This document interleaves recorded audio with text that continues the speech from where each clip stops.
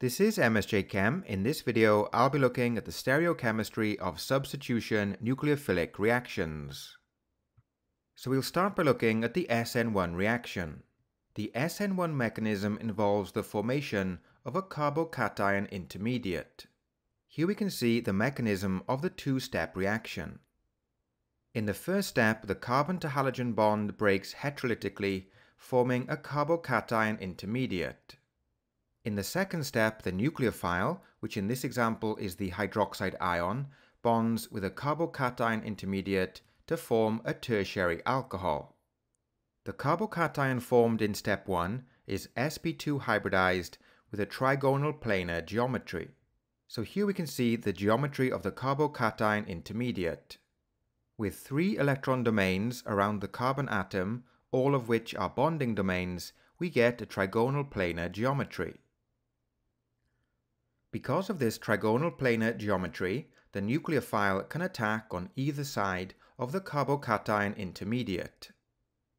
So here we can see that the nucleophile, which is abbreviated with Nu, can attack on either side of this carbon atom in the carbocation intermediate.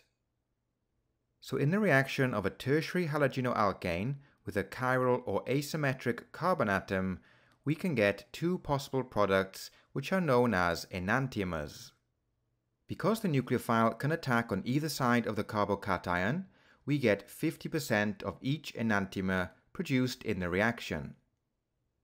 So the product can have the same stereochemical configuration as the reactant, which is known as retention of stereochemistry, or the opposite configuration, which is known as the inversion of the stereochemistry. So here we have the 2 products seen in the previous slide. The one on the left shows retention, the one on the right shows inversion.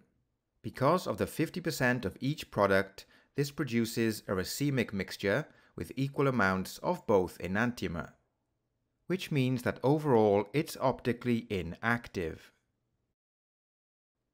Next, we look at the SN2 reaction.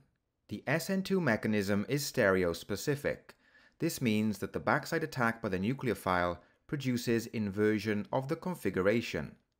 So here we have the mechanism for an SN2 reaction.